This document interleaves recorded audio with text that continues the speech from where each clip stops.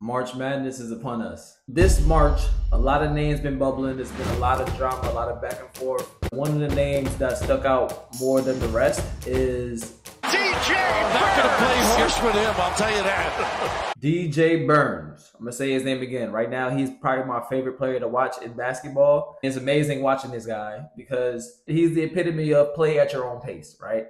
This guy, he barely runs back on defense. He's not flashy.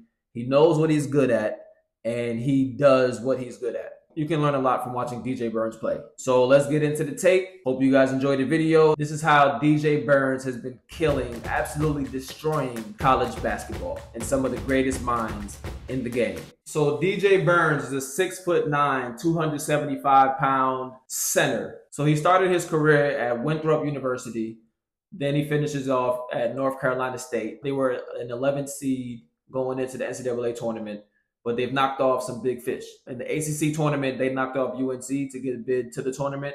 And in the tournament most recently, you guys probably have seen, they beat a 4 seed in Duke, one of the more talented teams in the country. And they're also perceived to be one of the better coached teams in the nation. That is questionable to me. After seeing the tape, they were doing some things that I could not understand. The coaches are following the mold for the most part in college basketball. Nobody's really innovating. Nobody's trying new things. We'll get more into that a little bit later in the video, but to put the focus back on DJ Burns is not a big scorer. When he's on the left block, he's going to spin baseline every time. He's going to bang with you. And what he's good at is he'll bang with you a couple times so you can feel his weight. You can feel his strength, and you know you have to push back. And as soon as he feels you push back, he'll use your body as leverage and your strength and you pushing as leverage and spin off of you.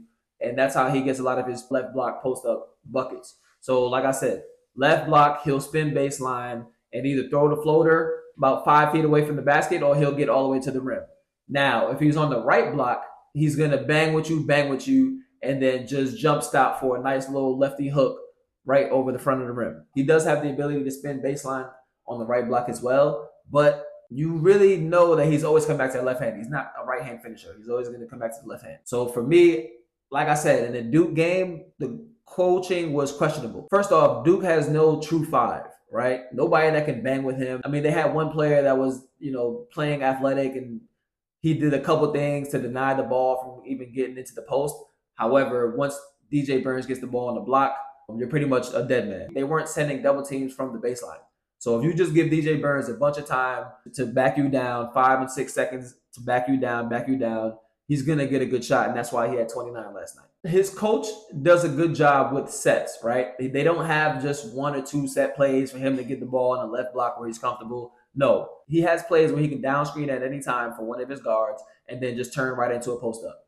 He'll post up in the middle of the paint. He'll post up on the right block. He'll post up on the left block. He'll post up on the right elbow, left elbow. It doesn't matter. The coach knows the game plan is simple. We want him with the ball in his hands, back to the basket, backing down smaller defenders. So this does make it harder to scout them because you have to always be on point. You have to always know where he is, right? Sometimes these screens aren't even like deep in the paint. He doesn't really like to get the ball on a deep paint touch. He'd rather get the ball right by the three-point line.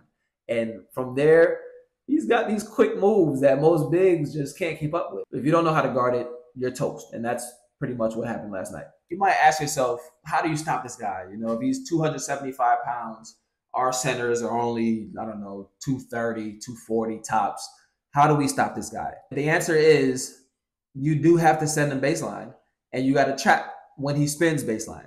Bang with him a couple times. You know when that spin comes, because it's going to come. Have the trap man coming from baseline, and he'll spin right into the trap. You can't leave too early because he is a decent passer out of the paint when it's an obvious pass. So in the last 5 games, he's been putting up really impressive numbers. Against UNC in the ACC tournament championship game, he played 28 minutes. He had 20 points, 7 assists, 4 rebounds.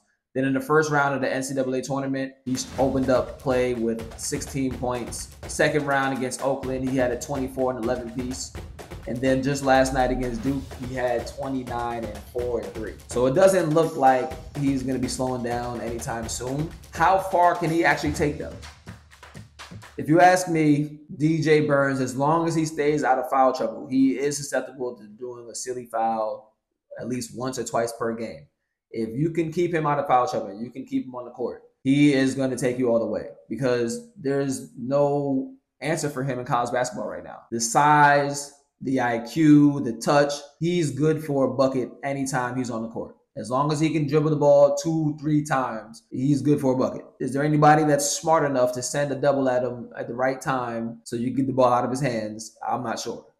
Doesn't look like it's going to happen because if Duke didn't figure it out, I don't know if any of these other teams are going to figure it out. Now, if there ever was anybody in college basketball that can give him some problems, give him some work, it is Purdue's big man, Zach Edey, who happens to be 7'3". He's not the strongest big in the world. He doesn't have the greatest feet, doesn't have the greatest touch, but he gets the job done. He had 40 last game and holding up pretty well defensively with 3 blocks. This game coming up against Purdue and Zach Edey, can DJ Burns hold up? Can DJ Burns continue his dominance? If you ask me, yes. I think he's a very crafty player. He's in the zone. That's one thing that you just can't scout for. You know, sometimes the players get hot, especially you got the whole nation watching. Everybody's, you know, commenting on you. You got Jokic bigging you up on Twitter. You know, right now you got the college basketball world at the tip of your fingernails. That adds a whole extra layer of X factor. I think this is one of those players that loves to rise to the occasion.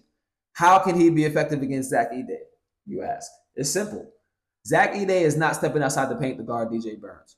DJ Burns can actually face up against Zach Edey, hit his little 15-foot jump shot, and that gets Zach Edey a little bit off his game because he's like, damn, I'm giving up buckets. He's going to want to come out, and as soon as he steps outside the paint, DJ Burns has him dead because once DJ Burns does his patented baseline spins on you, he puts you on that big back of his, there is nothing you can do. You're not blocking him from over the top because he's crafty enough to get a reverse layup off. If DJ Burns continues to play the way that I know he can play, I predict another big night against Purdue, and it's going to come down to his shooters. You know, Purdue, they might double him. Zach Edey might have a decent game against them, whatever the case might be. But there's going to be a lot of tension on DJ Burns. So when there's movement without the ball, when DJ Burns gets the ball, that's going to open up a lot of cuts and a lot of open shots for other guys. If they can hit shots, they can beat Purdue. As far as the next level, do I see DJ Burns getting to the league and do I see him being effective at the next level? I mean, let's keep everything in perspective here. He is 23 years old. He came out of high school the same year as Zion Williamson. He was a number 3 ranked player in South Carolina that year, as a matter of fact. So he's not like some, you know, up and comer, out of nowhere prospect that's taking it. No, he's been somebody. His game, his pace is more suited for overseas leagues, more notably China. And that's not a shot at all. You know, he can make a lot of money in China. But in China, you know, they'll throw the ball to you in the post. You can bang, you can take 20 shots a game. Like, you know, he needs to be in a situation like that. Like I said, he's barely making it up and down the court. I can't see him keeping up with the pace of the NBA. So for me, that's out of the question. However, I'm sure he'll get an invite to a training camp. I'm sure he'll get an invite to a summer league, and he'll have opportunity to prove himself. You know, if he really wants to take it serious at the next level, then he's going to have to really extend his range. He's going to have to shave off some weight and be able to move up and down. I mean, just look at Zion, right? Zion is essentially a more athletic version of him.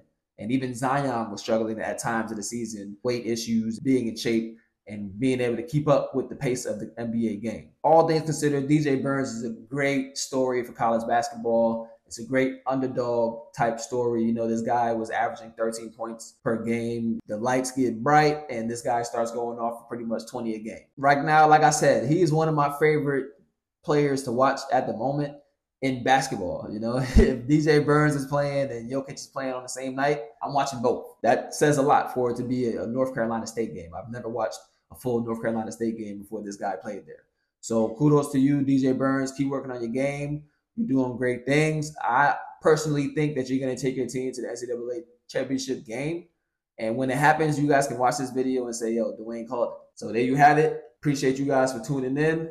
Make sure you like, comment, and subscribe. If you like the video, like the video. If you got a comment on the video, comment on the video. And if you subscribe to me, I subscribe to you. Peace.